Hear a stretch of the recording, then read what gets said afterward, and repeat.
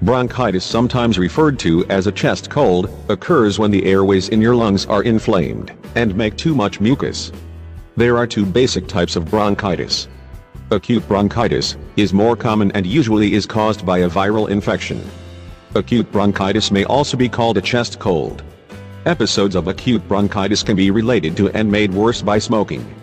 This type of bronchitis is often described as being worse than a regular cold but not as bad as pneumonia. Chronic bronchitis is a cough that persists for 2 to 3 months each year, for at least 2 years. Smoking is the most common cause of chronic bronchitis. A cough or bronchitis is manifested with persistent dry or a wet cough, and usually lasts from several days to 3 weeks. It can affect both adults and young regardless of their age.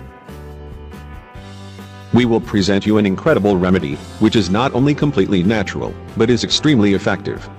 Just follow the instructions. Recipe.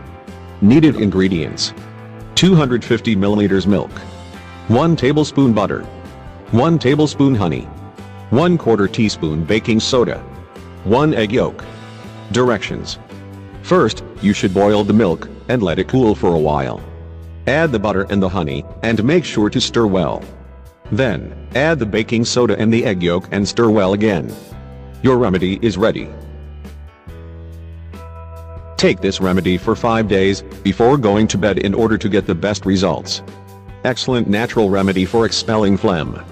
Needed ingredients: 2 tablespoons olive oil, 2 tablespoons lemon juice, 1 tablespoon honey, 2 tablespoons water. Mix all the ingredients and consume this remedy 2 times a day, half in the morning and a half in the evening.